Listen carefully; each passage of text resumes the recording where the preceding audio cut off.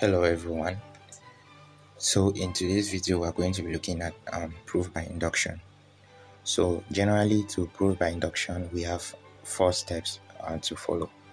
Now the first step is called the test case, and simply the test case you need to verify true for initial values. Let's say for values of k equal to 0 and n equal to 0.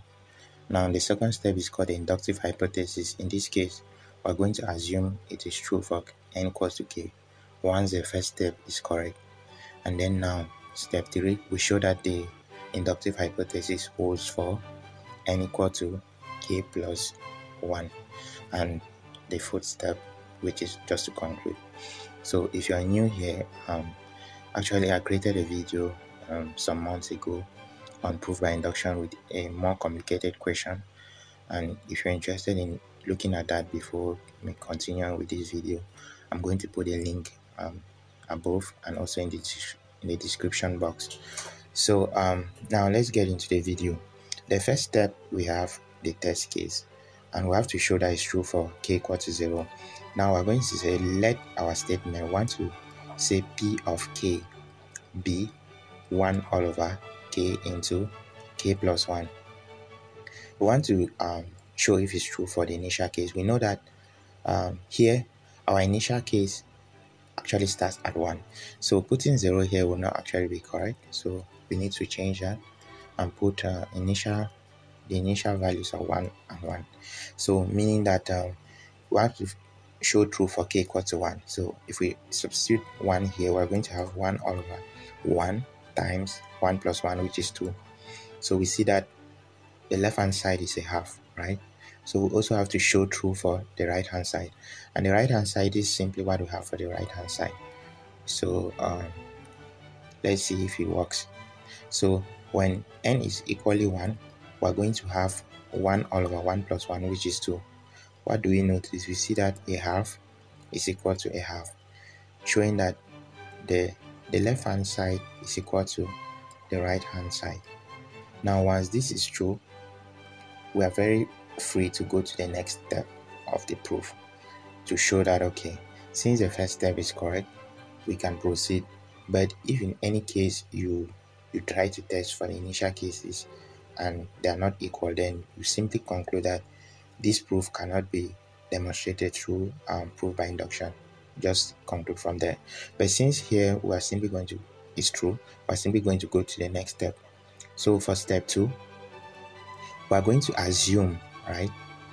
We're going to assume it is true for n equal to k, meaning that we're actually summing now from k equal to 1 to k of 1 all over k into k plus 1, right?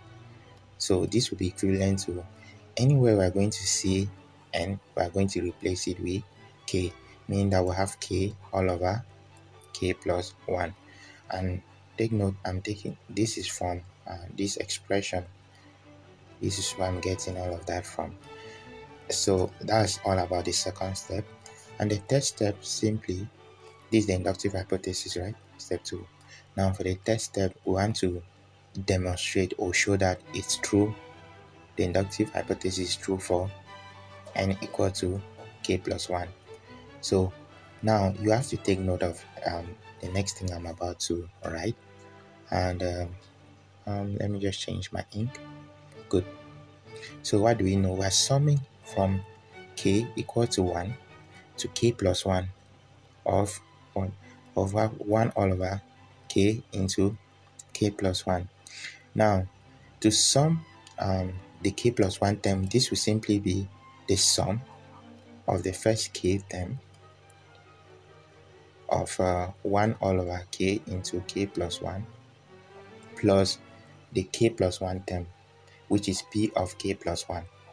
Now that's the reason why we had to give this statement, the initial statement that we had here.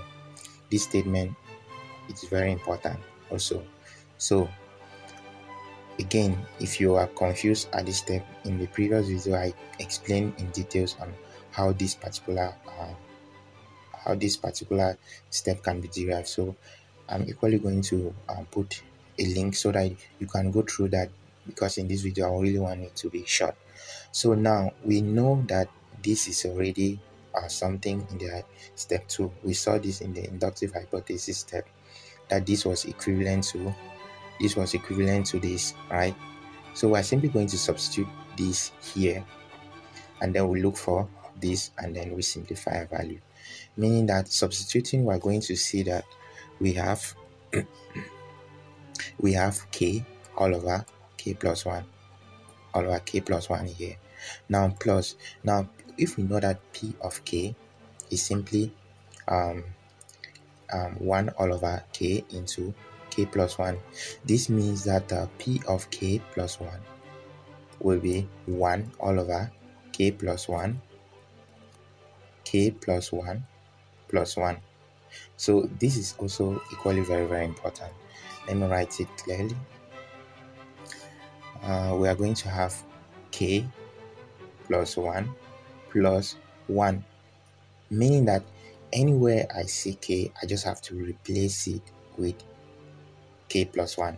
So we are going to have k 1 all over k plus 1 divided by k plus 1 plus 1. Good. So we are just at the step of simplifying this. So we notice that k plus 1 is appearing very common throughout, right? So here we are going to look for our LCM, and the LCM of these two will simply be k plus 1 like this. Then we have this in bracket k plus 1 plus 1.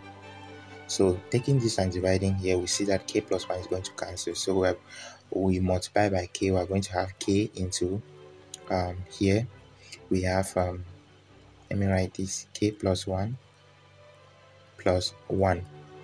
Good. So this will be plus 1, because dividing this by that, we are going to have 1 times 1. This is actually 1. Okay, so 1 times 1 will be that. So we end up having an expression like this.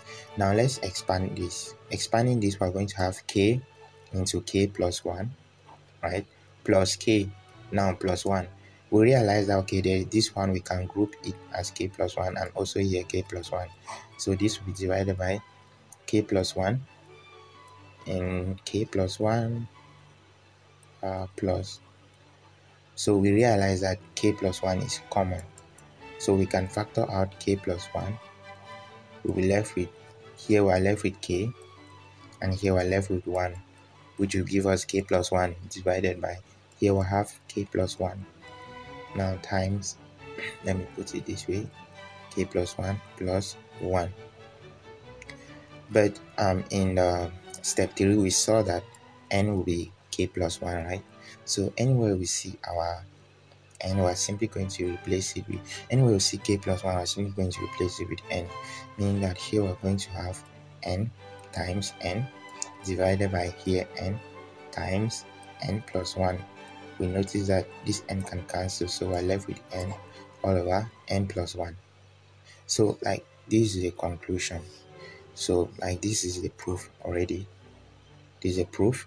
You can write as required or QED.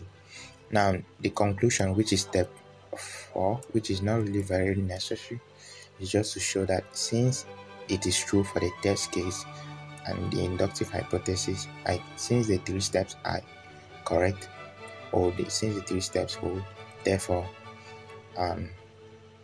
the right hand side is equal to the left hand side. So that will be all about the proof by induction. So that's it. Wish you all the best. If you found value in this video, please subscribe